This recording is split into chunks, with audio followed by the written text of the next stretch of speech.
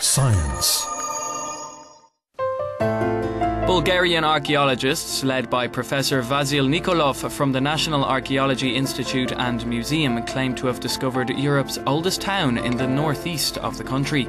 Nikolov, who has been studying the area for many years, located the town near the salt pans in the vicinity of Provadia in the Varna region, the same location as the first salt factory in Europe. Now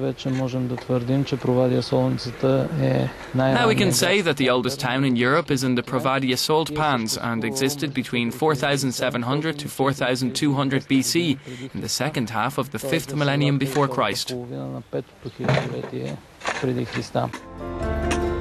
Salt production is believed to be the reason behind the location of the town, founded around 6,500 years ago.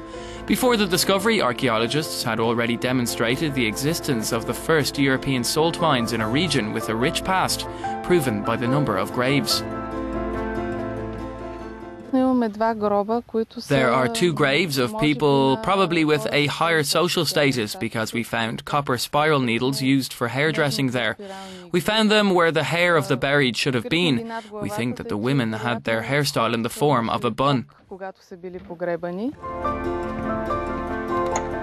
What is different here from all the other ancient villages in southeastern Europe are the salt springs. The salt water was evaporated by different techniques in ceramic bowls, and the salt produced was used as money because it was so essential for humans and animals as well. The production of the salt made the region very prosperous.